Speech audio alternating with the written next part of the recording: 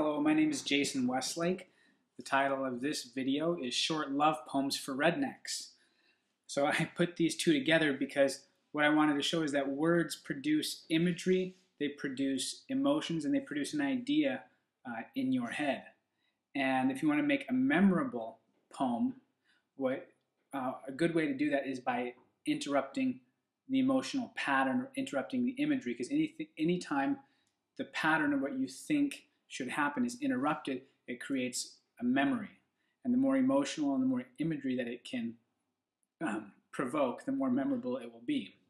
And a great way to interrupt the emotional pattern is to take two things, two ideas, two concepts or words that don't really go together, and you put them together, like short love poems for rednecks. It's not that they're opposites, but you just wouldn't put them in the same arena, these two words.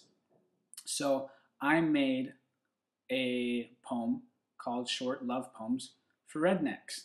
And here's my rendition. I'm going to do it in my best Southern accent, although I don't really have a good accent, but I'll do my best, and I'm not really Southern. So here we go. Today, darling, I reckon is going to show my love for you. I was fixing to mow the lawn and do some service for you. But I soon come to find out we's got tires and mechanical parts hidden under it all. So now our John Deere's busted. Don't worry, my sweet thing. I still come to save the day. I got Billy to bring his tractor, and he took our John Deere away. I rounded up the neighbors. I told them I need y'all's help. They cut the grass, removed the tires, and we got the job done for you.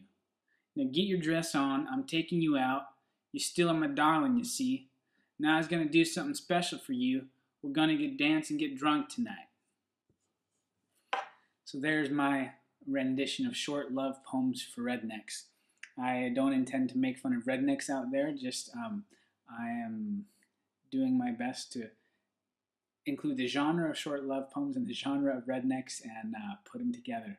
Hope you enjoyed it. If you'd like other funny love poems, inspiring poems, motivational sayings, I have more of that on my website at whisperingsoflife.com. Thank you for listening.